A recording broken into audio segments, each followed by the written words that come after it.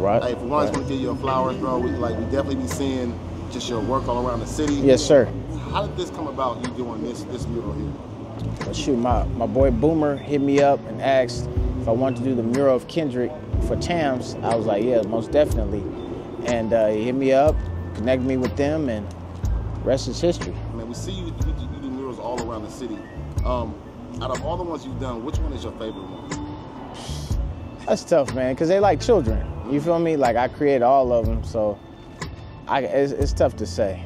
I can't really answer that one. I don't know, because each one has its own place in my heart. It's for different communities, and that's why I named it like Artfully United, because it's uniting these different communities through the art. So it's tough to really say. I can't really answer that one. All right, well tell us what drives your passion just to do art, period? Well, I was created to do art.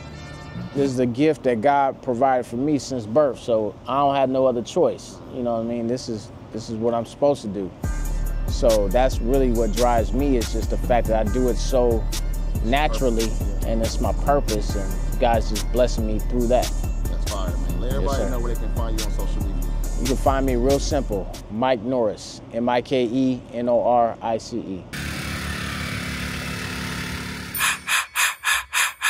I am reincarnated. I was stargazing. Life goes on. I need her, my babies.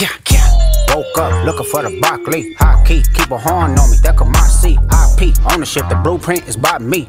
Mr. Get Off. I get off at my feet.